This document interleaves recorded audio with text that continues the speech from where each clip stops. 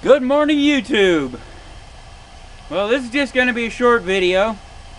I actually had a couple people ask me why I'm putting air horns in the truck.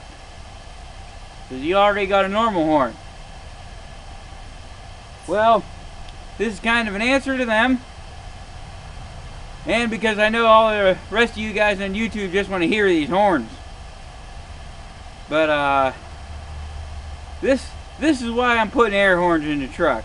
This is your normal horn. This is the old red Ford, by the way. Blackfoot. Here's your normal horn.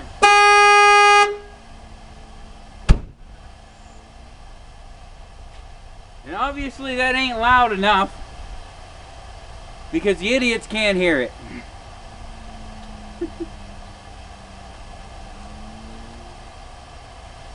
And here's the air horns.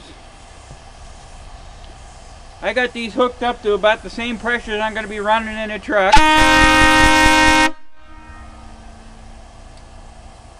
And the idiots will hear that.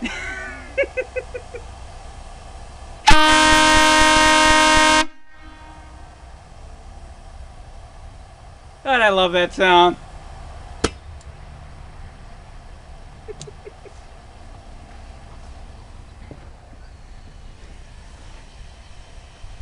So, them are going to go in here once I get around to it.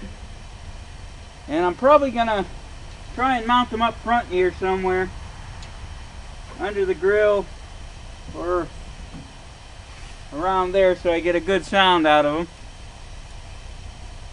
And like I said, this is my work truck. It's a little rough around the edges, but it's a solid truck.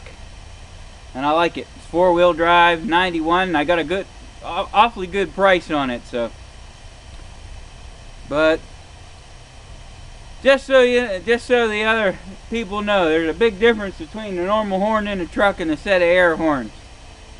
And also, the deer tend to run away when you hit these. The other horn, they just look at you.